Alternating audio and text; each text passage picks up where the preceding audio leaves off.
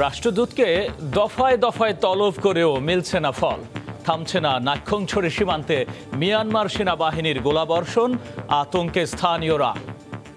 রাতিয়ার দিন হনসবমি হননিশাব টিশাব না যাত্তু জিয়ন মনে হয় তারা ইয়াত ফায়ার করে বাচ্চাও স্কুলে যাতে দিচ্ছি না আগরম না লাগে তে এবং ফজলতে ডর লাগে উস্কানি আমাদের দিচ্ছে না, কিন্তু বাই মিস্টেক তারা বলেছে যে এটা আমাদের এখানে এসে পড়ে গেছে। রোহিঙ্গা প্রত্যাবাসন সহ দ্বিপাক্ষিক ইস্যুতে গুরুত্বপূর্ণ ভূমিকা পালন করতে পারে Bharat. India as a neighbor country, they can play a big role. বাংলাদেশকে দিতে হবে ন্যায্য অধিকার, কৌশলগত কারণে সীমাবদ্ধতায় নয়া দিল্লি।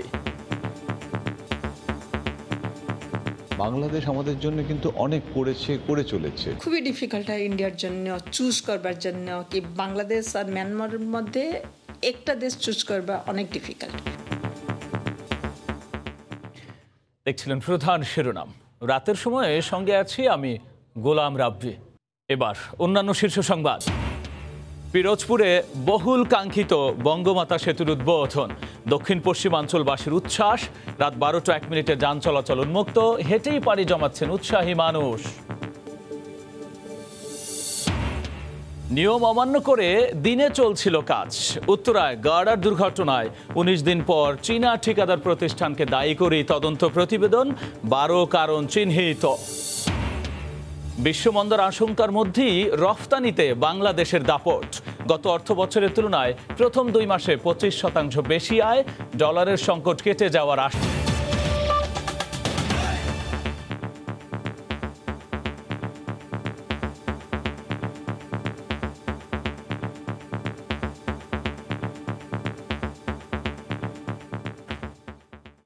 বাংলাদেশ সীমান্তে মিয়ানমারের একের পর এক গোলাবর্ষণে আতঙ্কে দিন কাটছে স্থানীয়দের। ভারী অস্ত্র গোলাবারুদ নিয়ে কাঁটাতারের বেড়া ঘেঁষে টহল বাড়িয়েছে মিয়ানমারের সেনারা, পাশাপাশি অবস্থান করছেন বাংকারেও। আর এই অবস্থায় উৎকণ্ঠায় রয়েছেন শূন্যরেখায় অবস্থান করা রোহিঙ্গারাও। তোমরো সীমান্ত ঘুরে এসে মোহাম্মদ ফরাজের ক্যামেরায় বিস্তারিত জানাচ্ছেন সুজাউদ্দিন রুবেল। কোনারপাড়া সীমান্তে শূন্যরেখা, কাঁটাতারের বেড়া ঘেঁষে দলে দলে টহল দিচ্ছে মিয়ানমারের সৈন্যরা। হাতে রয়েছে অস্ত্র, কাঁধে বেগ। সৈন্যদের টহল দেওয়ার সারি যেন শেষ হয় না। সীমান্তে 33 নম্বর পিলার। এই পিলারের বিপরীতে মিয়ানমারের অভ্যন্তরে তৈরি করেছে বাংকার, যেখানে দেখা যাচ্ছে ভারী অস্ত্র। অবস্থান করছে সৈন্যরা। সীমান্তের এমন পরিস্থিতিতে সৈন্যরেখায় অবস্থান করা রোহিঙ্গারা রয়েছেন আতঙ্কে। 100 মতো টল দিয়ে অস্ত্র লয়ে তার রাস্তাঘাটে আড়াউড়া করে, 24 ঘন্টা আড়াউড়া করে। রাতিয়ার দিন হনসবমি হননিশাব টিশাব না যাত্তু জিয়ন মনে হয় তারা ইয়াত ফায়ার করে। বেশ কয়েকদিন ধরে সীমান্তে গোলাগুলি, গোলাবর্ষণ ও হেলিকপ্টার থেকে গুলি করেছে মিয়ানমারের সৈন্যরা, যার কারণে এখনও উৎকণ্ঠা কাটছে না সীমান্তবর্তী বাসিন্দাদের। জরুরি প্রয়োজন ছাড়া বের হচ্ছেন না ঘর থেকে। গোয়ালে রশি দিয়ে বাঁধা রয়েছে গবাদি পশুও। বাচ্চাও স্কুলে যাতে দিচ্ছি না, আমরা গোলাগুলি আতঙ্কে আছি। গরু ছাগল বাসায় বাঁধা 3বার আইয়া না মানে বুম ডাইলি তাই আরা নেলে গলি না ভারির, তো এটা গরু ছাগল নেলাই না ভারির। আগরম না লাগে তে এবং ফজলতে ডর লাগে বেশি, বনমার তো প্রতিদিন বোমা এলাকা টালে মারে। আর স্থানীয় জনপ্রতিনিধি জানালেন, সীমান্তের বাসিন্দাদের নিষেধ না থাকলেও ভয়ের কারণে ক্ষেত কামারে যাচ্ছে না। অনেকে নিজের ইচ্ছাই ক্ষেত খামারে যাচ্ছে না, কিন্তু কারো বারণও নাই, নিষেধও নাই। তবে নিজে সচেতন হইয়া হয়তো যাচ্ছে না, তো পরিস্থিতি তো এরকম থাকবে না। তো হয়ে গেলে স্বাভাবিক হয়ে গেলে যার ক্ষেত্রে তারা সব আগের মতো কাজ করবে। বান্দরবনের ঘুন্দুম ও তুমরু সীমান্তে স্থানীয় বাসিন্দা রয়েছে 22,000-এর বেশি। আর 2017 সালের 25শে আগস্টের পর সীমান্তে সৈন্যরেখায় অবস্থান করছে 4,500 রোহিঙ্গা। সীমান্তে গোলাগুলি বা গোলাবর্ষণ হলে এর কিছুদিন পর মিয়ানমার তার দেশের নাগরিকদের উপর নির্যাতন শুরু করে, যার ফলে বাংলাদেশমুখী রোহিঙ্গা স্রোত বাড়ে। এবারও এরকম কোনো কারণে মিয়ানমার আবারও সীমান্তে গোলাগুলি বা গোলাবর্ষণ করছে কিনা সন্দেহ জনপ্রতিনিধি সহ সীমান্তবর্তী বাসিন্দাদের। বান্দরবনের তুমরু সীমান্ত থেকে সুজাউদ্দিন রুবেল, সময় সংবাদ। বাংলাদেশ মিয়ানমার সীমান্ত উত্তেজনা এবং বাংলাদেশের প্রধানমন্ত্রী শেখ হাসিনার ভারত সফরের বিস্তারিত নিয়ে আলোচনায় যুক্ত হয়েছেন সহকর্মী শাতিলা শারমিন। যাচ্ছি তার কাছে। শাতিল, আমরা মিয়ানমারের এই যে সাম্প্রতিক উত্তেজনা, একই সাথে ভারতের যে প্রধানমন্ত্রীর সফর, দুটো বিষয় নিয়ে আলোচনা যাব। শুরুতেই মিয়ানমার যে উত্তেজনা সৃষ্টি করেই চলেছে সেটিতে যাব, এবং বরাবরের মতো আজও ঢাকা প্রতিবাদ জানিয়েছে, তারপরও কেন মিয়ানমারের টনক নড়ছে না? কূটনৈতিক ভাষায় যখন কোনো একটি দেশকে এ ধরনের ডেকে নিয়ে এসে জানায় যে তুমি আসলে আমার সঙ্গে বন্ধুত্বপূর্ণ আচরণ করছো না, তখন কিন্তু এটি কিন্তু শিষ্টাচারের জায়গা থেকে বড় একটি প্রতিবাদ। কিন্তু দেখা যাচ্ছে যে গত 15 দিনের মাথায় এই 3 বার কিন্তু মিয়ানমারের রাষ্ট্রদূতকে ডেকে নিয়ে আসা হলো।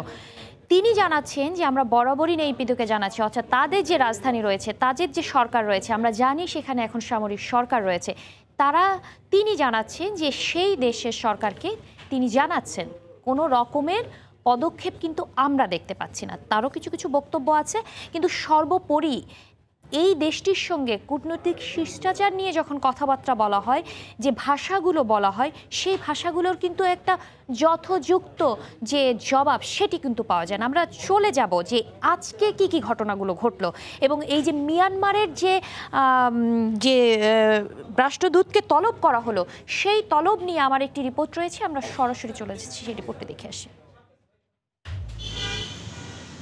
রোববার রাষ্ট্রীয় অতিথি ভবন পদ্মায় আসেন মিয়ানমার রাষ্ট্রদূত অঙ্কিও মোয়ে। দেখা করেন মিয়ানমার অনুবিভাগের মহাপরিচালক মিয়া মোহাম্মদ মাইনুল কবিরের সঙ্গে। দেশটির নিরাপত্তা বাহিনীর মর্টারের 2টি গোলা বান্দরবানের নাইখাংচুরি সীমান্তে শূন্য রেখায় পড়ার ঘটনায় ঢাকার পক্ষ থেকে তীব্র নিন্দা ও কড়া প্রতিবাদ জানানো হয়। এর আগে গত মাসে 2 দফায় মিয়ানমারের ছোড়া মর্টারের গোলার বিস্ফোরিত অংশ ও অবিস্ফোরিত গোলা বাংলাদেশ সীমান্তের ভেতরে পড়ে। সে সময় এই ঘটনাকে অনাকাঙ্ক্ষিত ও অনভিপ্রেত উল্লেখ করে রাষ্ট্রদূতকে 21 এবং 29 আগস্ট তলব করা হয়েছিল। কিন্তু এ ধরনের সতর্ক বার্তায় টনক নড়েনি নেইপিদোর, বরং বেড়েই চলছে গোলাগুলি ও শূন্য রেখা অতিক্রম। এই সফরটা আমরা আশা করি। রোববার বিকেলে প্রধানমন্ত্রী শেখ হাসিনার ভারত সফর নিয়ে পররাষ্ট্র মন্ত্রণালয়ের সংবাদ সম্মেলনে উঠে আসে প্রসঙ্গটি। মন্ত্রী জানান এসব ঘটনাকে এখনো ইচ্ছাকৃত নয় বলে দাবি করছেন প্রতিবেশী দেশটির রাষ্ট্রদূত। আমাদের এইখানেও একটা দুইটা বোমা পড়েছে, এবং ওরা বলেছে যে এইগুলো স্ট্রে, হঠাৎ করে চলে, কোনো মোটিভ নাই এর পিছনে, উস্কানি আমাদের দিচ্ছে না, কিন্তু বাই মিস্টেক তারা বলেছে যে এটা আমাদের এখানে এসে পড়ে গেছে। মিয়ানমারের অভ্যন্তরীণ সহিংসতায় সে দেশের আর কোনো নাগরিক যেন প্রবেশ করতে না পারে এ বিষয়ে বর্ডার গার্ড সহ সংশ্লিষ্ট বাহিনীকে সতর্ক করা হয়েছে।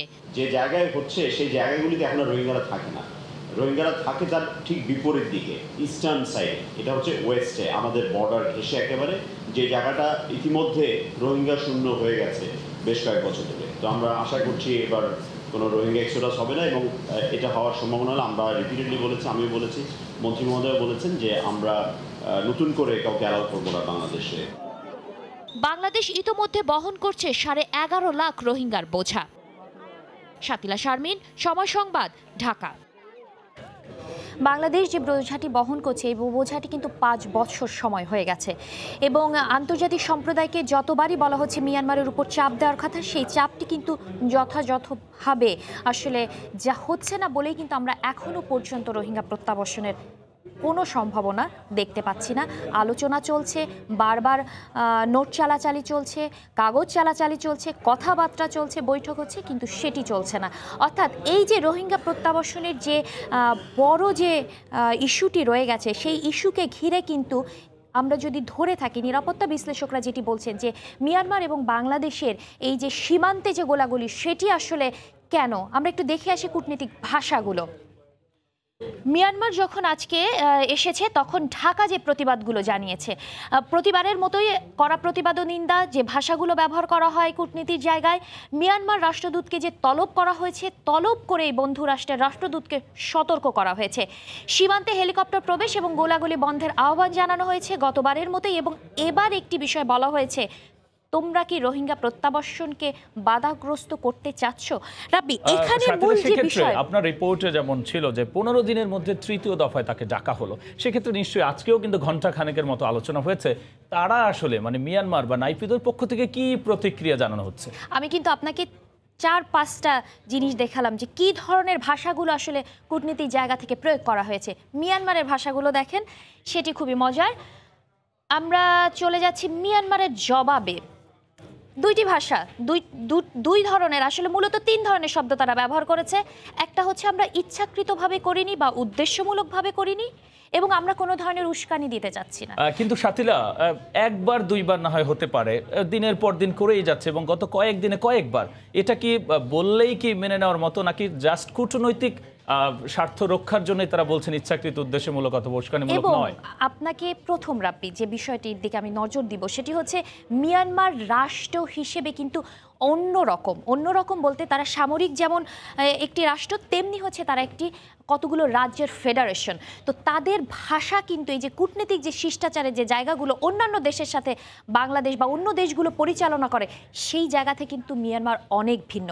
আমরা এবার চলে যাব শুধু এই যে মিয়ানমার ইস্যুতে যখন কথাবার্তা হচ্ছে, তখন আমাদের প্রতিবেশী দেশগুলো, আমরা সব জানি যে ভারতের সঙ্গে একটি আমাদের প্রধানমন্ত্রী অর্থাৎ শীর্ষ পর্যায়ের একটি সফর রয়েছে। মিয়ানমার ইস্যু আসলে সবচেয়ে আলোচনায় আসে হচ্ছে রোহিঙ্গা ইস্যু, এবং সেটি নিয়ে আসলে ঢাকা বলছে যে আসন্ন ভারত সফরে হয়তো ভালো কোনো সিদ্ধান্ত আসতে পারে। আমরা চলে যাই ওই ইস্যুতে।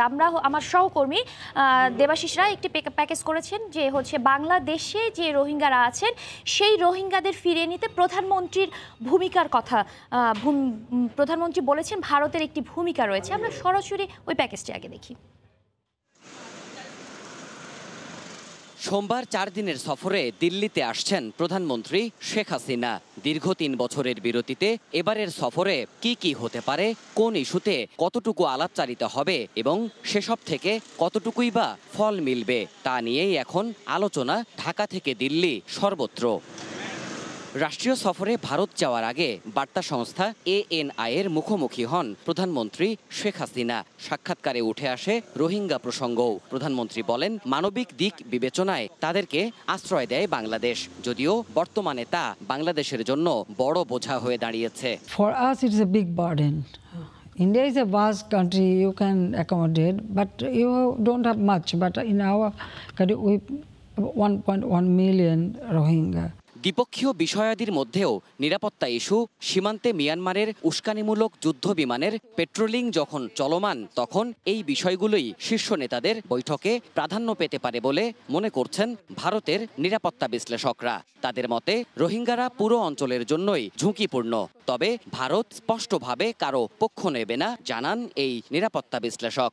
এটা ডেফিনেটলি একটা সিকিউরিটি চ্যালেঞ্জ হবে ফিউচারে, কেন কি আপনি যখন অ্যাক্টিভ মানুষ যেটা কি না, তো লোকাল ক্রাইম থেকে ওরা বেরো হয়ে they will get into international crime, drug smuggling, arms peddling, R র্যাডিক্যালিজম activities, terrorism activities অনেকগুলি আছে। এটা খুবই ডিফিকাল্ট হয় ইন্ডিয়ার জন্য চুজ করবার জন্য, কি বাংলাদেশ আর মিয়ানমারের মধ্যে একটা দেশ চুজ করবা অনেক ডিফিকাল্ট।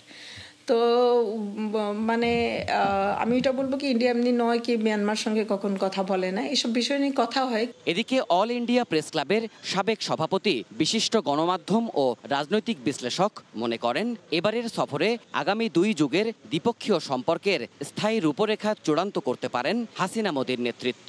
এবারে প্রধানমন্ত্রী শেখ হাসিনা নরেন্দ্র মোদির মধ্যে এমন একটা কোনো রূপরেখা তৈরি হবে যাতে আগামী 25 বছরের জন্য সম্পর্কটা কোন পথে চলবে, কিভাবে চলবে, তার একটা ভিত্তি তৈরি হতে পারে। বঙ্গবন্ধু ইন্দিরা গান্ধীর যেরকম তৈরি হয়েছিল। তাদের মতে বর্তমান প্রেক্ষাপটে শুধু তিস্তায় আটকে না থেকে বহুমাত্রিক ইস্যুতে পারস্পরিক বোঝাপড়া আরও দৃঢ় ও নবায়নের দিকে জোর দিতে পারেন 2 দেশের শীর্ষ নেতারা। প্রধানমন্ত্রীর এবারের সফরে তিস্তা চুক্তি নিয়ে তেমন কোনো আশার আলো না থাকলেও ভারতীয় নিরাপত্তা বিশ্লেষক এবং বিশিষ্টজনরা মনে করেন সম্ভাবনা এবং সুযোগ রয়েছে প্রতিরক্ষা, স্থিতিশীলতা এবং নিরাপত্তার ইস্যুতে আলোচনা করার। ভবিষ্যতে রোহিঙ্গা সংকট এই পুরো অঞ্চলের জন্যই বড় ঝুঁকি, এই বিষয়টি ভারতের সঙ্গে আরও ভালোভাবে বোঝাপড়ার তাগিদ দিচ্ছেন তারা। দেবাশিস রায়, সময় সংবাদ, নয়াদিল্লি, ভারত। প্রধানমন্ত্রী দিল্লি সফর নিয়েও ভারতের আমাদের সহকর্মী সুব্রত আচার্য একটি রিপোর্ট তৈরি করেছেন, আমরা এখন দেখে আসবো সেই রিপোর্টটিও। ভারত এবং বাংলাদেশের মধ্যে অভিন্ন 54টি নদী রয়েছে এবং এই নদীর জল বন্টন নিয়ে কিন্তু দীর্ঘদিন ধরেই টানাপোড়েন রয়েছে। 2 দেশের কূটনৈতিক পর্যায়ের আলোচনা চলছে। বাংলাদেশের প্রধানমন্ত্রী যখন দিল্লি সফর করবেন সেখানে বেশ কয়েকটি চুক্তি এবং সমঝোতা স্মারক যে স্বাক্ষরিত হবে, তাদের মধ্যে কিন্তু বাংলাদেশের এবং ভারত বাংলাদেশের অভিন্ন কয়েকটি নদীর জলবন্টন বিষয়টিও কিন্তু আসবে। এখানকার প্রখ্যাত রাজনৈতিক বিশ্লেষক এবং বর্ষিয়ান সাংবাদিক জয়ন্ত ঘোষালও কিন্তু একই রকমভাবে আমাদেরকে সময় টেলিভিশনের মুখোমুখি যখন তিনি হয়েছিলেন তখনও কিন্তু বলেছেন যে বাংলাদেশকে পাশে নিয়ে ভারতের কিন্তু যে পররাষ্ট্র নীতি সঠিকভাবে বাস্তবায়ন করতে হলে কিন্তু এই মুহূর্তে অবশ্যই প্রয়োজন বাংলাদেশকে, এবং অবশ্যই বাংলাদেশের সঙ্গে ভারতের যে কূটনৈতিক সম্পর্ক সেটি কিন্তু সুদৃঢ় করতে হবে। বাংলাদেশ আমাদের জন্য কিন্তু অনেক করেছে, করে চলেছে। একের পর এক ঘটনায় যখন শেখ হাসিনা আমাদের সাহায্য করছেন, তখন নদী কমিশনে তিস্তার বিষয়ে একটা কোথাও জট ছাড়ানোর চেষ্টা করা, আরও অনেকগুলো নদী নিয়ে এবারে তো আলোচনা হবে।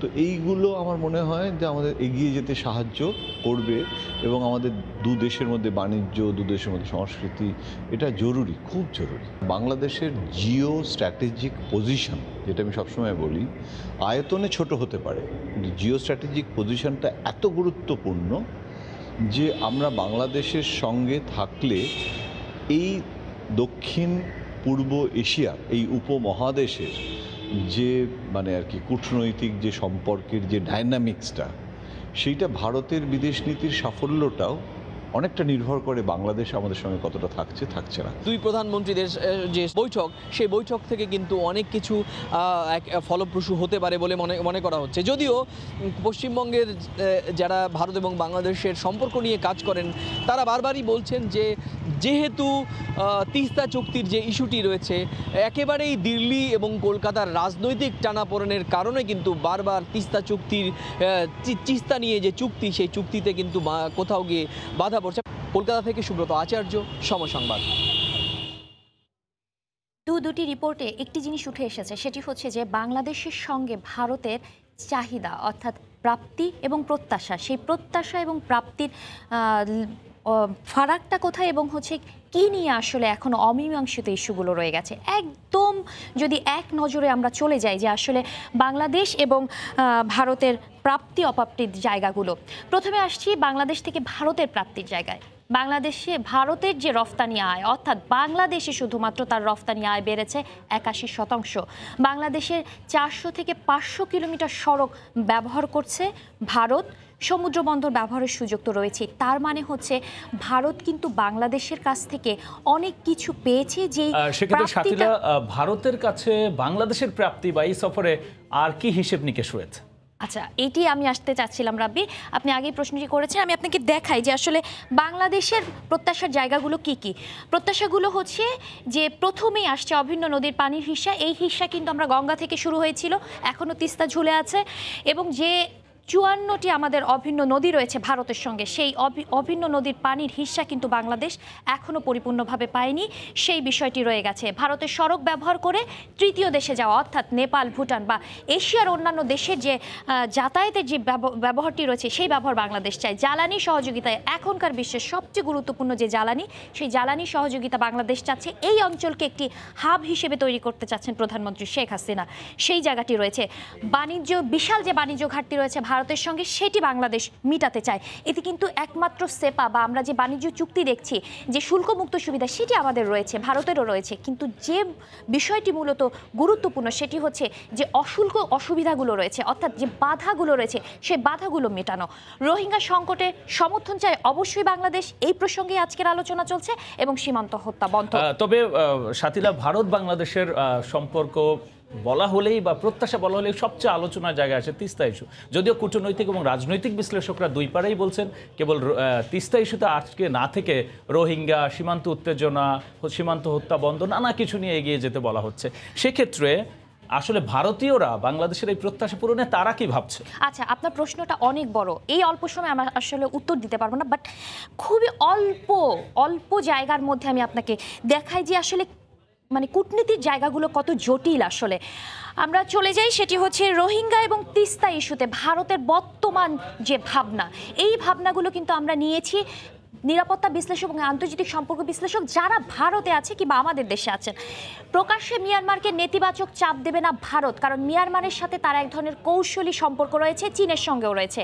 দুই দেশের স্থায়ী সম্পর্ক কাঠামো গড়তে চায় ভারত, এবং কূটনৈতিক দক্ষতা বাড়াতে হবে ঢাকাকে। আমি পরবর্তী ইস্যুগুলোতে যাচ্ছি না, তিস্তা রয়ে গেছে, কিন্তু তিস্তাকে এখনও আন্তর্জাতিক সম্পর্ক বিশ্লেষকরা মূল জায়গায় আর রাখতে চাচ্ছে না, কারণ বাংলাদেশের যেখানে লাভ রয়েছে বাণিজ্য এবং রোহিঙ্গা ইস্যু সেই জায়গাগুলোতে নিয়ে যেতে চাচ্ছেন কিংবা সেই জায়গাগুলোতে আলোচনাগুলো নিয়ে যেতে কথা চাচ্ছেন। বিবেচনা করে অন্যান্য স্বার্থ যেন না আসলে হাসিল না হয়, এই জন্য আসলে বলছেন যে অন্যান্য স্বার্থ নিয়েও যেন কথা হয়। শাতিলা, এই সফরের সময় নিশ্চয়ই নানা বিষয় নিয়ে আগামীতেও কথা হবে। আলোচনা অংশ নেওয়ার জন্য আপনাকে অসংখ্য ধন্যবাদ।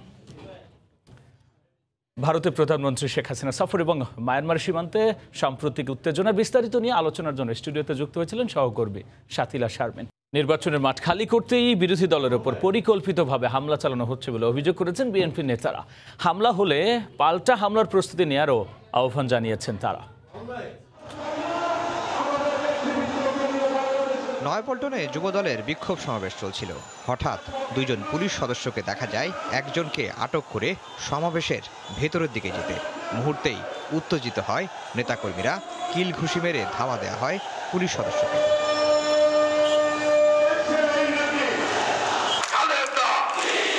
নারায়ণগঞ্জে সহিংসতায় শাওন প্রধান নিহতের প্রতিবাদে যুবদলের এই কর্মসূচিতে নাইটিঙ্গেল মোড় থেকে ফকিরাপুল গোটা এলাকা মুখরিত হয় মিছিল, স্লোগানে। উপস্থিত ছিলেন নিহত শাওনের ভাই ফরহাদ প্রধান। সমাবেশে বিএনপির সিনিয়র নেতারা আঘাত আসলে পাল্টা আঘাতের প্রস্তুতি নেওয়ার আহ্বান জানান।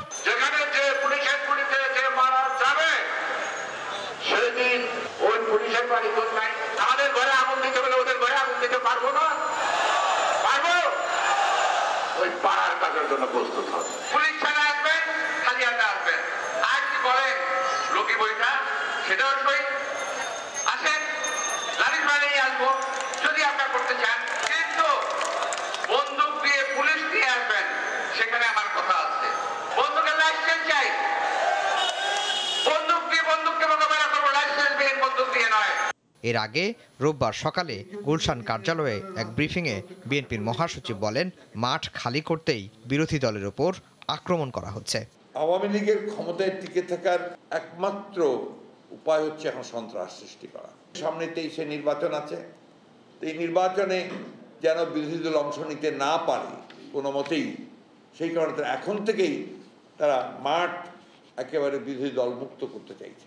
বিএনপি মহাসচিব জানান, 22শে আগস্ট থেকে 1 সেপ্টেম্বর পর্যন্ত কর্মসূচিতে দলের 2000 নেতাকর্মী আহত ও গ্রেফতার করা হয়েছে 200 জনকে। এছাড়া 4000-এরও বেশি নেতাকর্মীর বিরুদ্ধে মামলা হয়েছে বলেও জানান তিনি। আফজাল হোসেন, সময় সংবাদ, ঢাকা। এদিকে আন্দোলনের নামে বিএনপি কোনো সহিংসতা করলে সরকার কঠোর ব্যবস্থা নেবে বলে হুঁশিয়ারি উচ্চারণ করেছেন তথ্য সম্প্রচার মন্ত্রী ডক্টর হাসান মাহমুদ। সিডাপ মিলনায়তনে এক অনুষ্ঠান শেষে সাংবাদিকদের তিনি একথা বলেন। 13-14-15 সালে যেভাবে দেশে একটি বিশৃঙ্খল পরিস্থিতি সৃষ্টি করার অপচেষ্টা চালানো হয়েছিল, সৃষ্টি করা হয়েছিল, সেটি করার অপচেষ্টা চালায়, যেটির আলামত আমরা গত কয়েকদিনে দেখেছি, তাহলে সরকার দুষ্কৃতিকারীদের বিরুদ্ধে কঠোর ব্যবস্থা গ্রহণ করবে। এবং রাজনৈতিক দল হিসাবে বাংলাদেশ আওয়ামী লীগ যেহেতু দেশ পরিচালনা করছে, আমাদেরও দায়িত্ব আছে রাজনৈতিক দল হিসাবে জনগণের সাথে থাকা, জনগণের জানমালের নিরাপত্তা বিধান করা। আমরাও জনগণকে সাথে নিয়ে দুষ্কৃতিকারীদের বিরুদ্ধে প্রতিরোধ করে তুলব। পিরোজপুরের কচা নদীর বহুল কাঙ্ক্ষিত বঙ্গমাতা সেতুর উদ্বোধন করলেন প্রধানমন্ত্রী শেখ হাসিনা। উদ্বোধনের পরপরই পিরোজপুরে বঙ্গমাতা সেতুর ওপর ভিড় জমান উৎসাহী মানুষ। সুজয় দাসের তোলা ছবিতে জিয়াউল হককে সাথে নিয়ে আরও জানাচ্ছেন অপূর্ব অপু।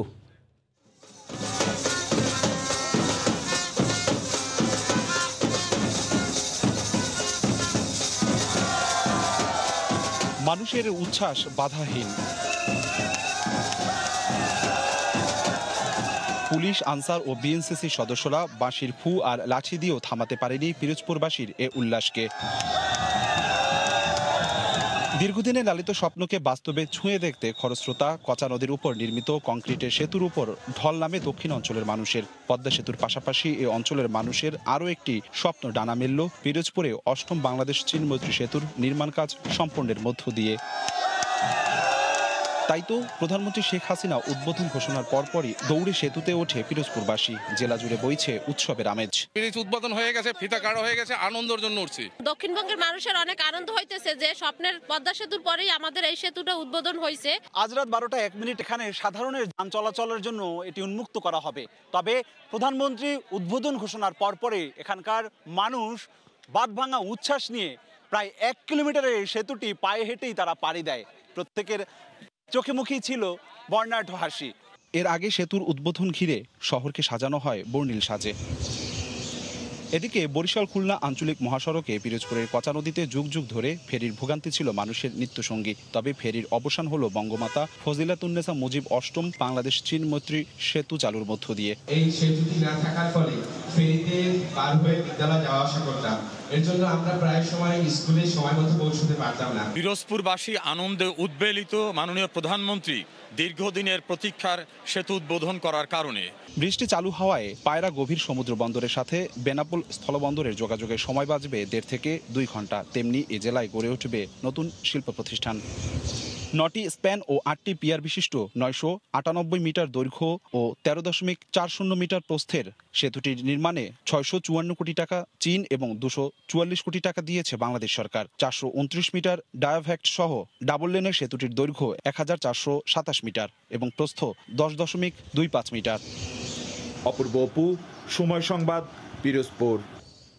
নিয়ম অমান্য করে দিনের বেলায় চলছিল বিআরটি প্রকল্পের গার্ডার তোলার কাজ।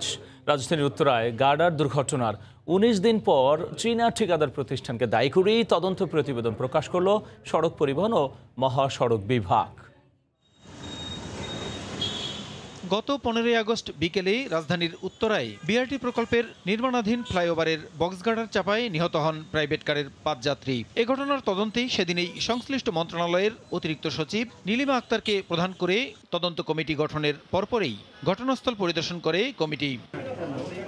মর্মান্তিক এ দুর্ঘটনার 20 দিনের ব্যবধানে রোববার সচিবালয়ে সংবাদ সম্মেলন করে পূর্ণাঙ্গ প্রতিবেদন প্রকাশ করেন সড়ক পরিবহন ও মহাসড়ক বিভাগের সচিব এবিএম আমিনুল্লাহ নুরি।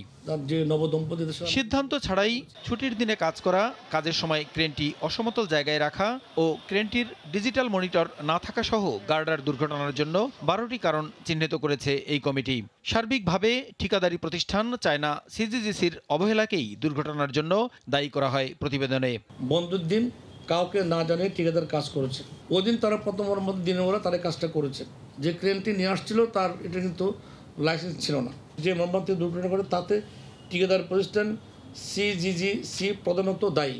এদিকে চুক্তি অনুসারে নিরাপত্তা নিশ্চিত করে প্রকল্পের কাজ এগিয়ে নেয়া, দুর্ঘটনায় হতাহতদের পরিবারকে আর্থিক ক্ষতিপূরণ দেয়া সহ প্রতিবেদনে 14টি সুপারিশ করা হয়। প্রকল্পের কাজে নিরাপত্তা সহ বাস্তবায়নের নিমিত্তে সার্বক্ষণিক মনিটরিং ব্যবস্থা জোরদার এবং প্রকল্প কাজে নিয়োজিত পরামর্শক প্রতিষ্ঠানের উপর অর্পিত দায়িত্ব সুচারুভাবে পালিত হচ্ছে কিনা তা নিশ্চিত করার। বিআরটি প্রকল্পের মতো যে কোনো বড় প্রকল্প বাস্তবায়নে সঠিক নিরাপত্তা পদ্ধতি অনুসরণেরও সুপারিশ করা হয় প্রতিবেদনে। 14টার মতো সুপারিশ। প্রসূন আশিস, সময় সংবাদ, ঢাকা। বিশ্বমন্দার আশঙ্কার মধ্যেই রফতানিতে দাপট দেখাচ্ছে বাংলাদেশ। গত অর্থবছরের তুলনায় প্রথম 2 মাসে 25.31% বেশি আয় হয়েছে।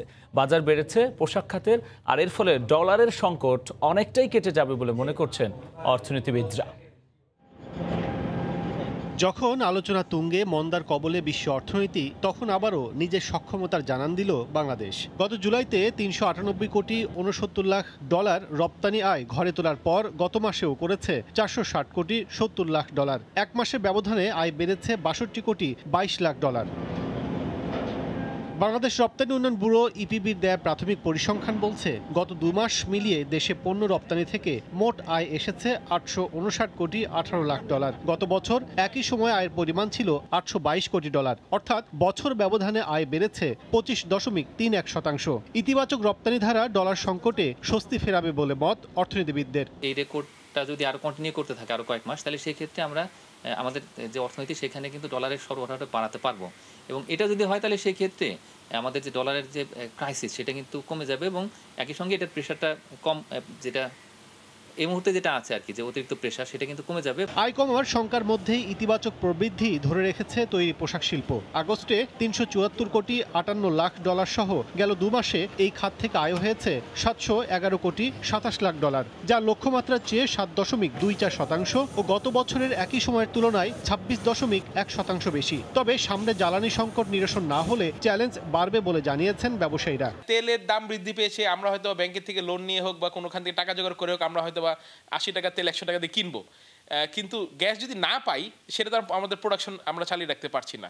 ফলে একে তো আমাদের অর্ডার সংকট, যাই যেটুকুই অর্ডার আছে সেটুকু আমরা সময় মতন বায়ারদেরকে দিতে পারতেছি না, সেটা একটা আসলে নেগেটিভ একটা মেসেজ যাচ্ছে বায়ারদের কাছে। গত ২ মাসে নীরবে বাজার দখলে এগিয়ে যাওয়া হোম টেক্সটাইল খাতের প্রবৃদ্ধি হয়েছে ৫৩.৩৯%, যেখানে এ খাত থেকে আয় এসেছে ২৬ কোটি ৮৫ লাখ ডলার।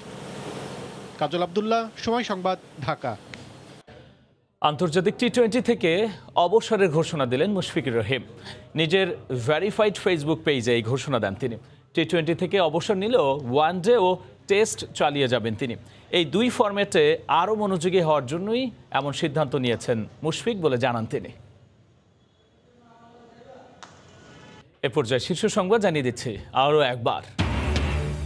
দফায় দফায় রাষ্ট্রদূতকে তলব করেও মিলছে না ফল, থামছে না সীমান্তে মিয়ানমারের গোলাবর্ষণ। রোহিঙ্গা প্রত্যাবাসনে ভূমিকা রাখতে পারে ভারত বললেন।